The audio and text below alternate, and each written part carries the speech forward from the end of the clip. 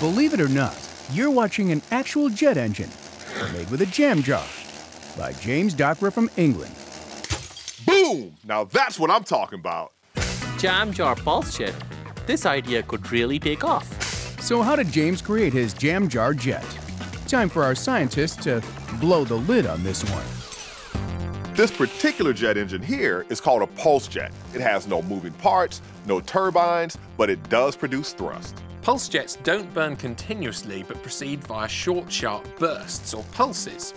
James puts his fuel into the jam jar and then puts the lid on. The fuel starts to evaporate and mixes with oxygen from the air inside the jar, and some of this mixture leaks out the hole in the top.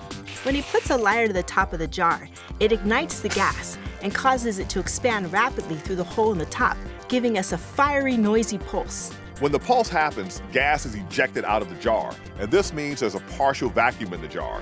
This partial vacuum leads to more of the fuel evaporating, and it also leads to more air being sucked into the jar. And when the fuel and the oxygen from the air flowing in mix, they use the heat from the previous pulse, and that causes a second pulse to light up. This process will continue happening over and over as long as there's fuel, or for as long as the engine could sustain the heat and the pressure.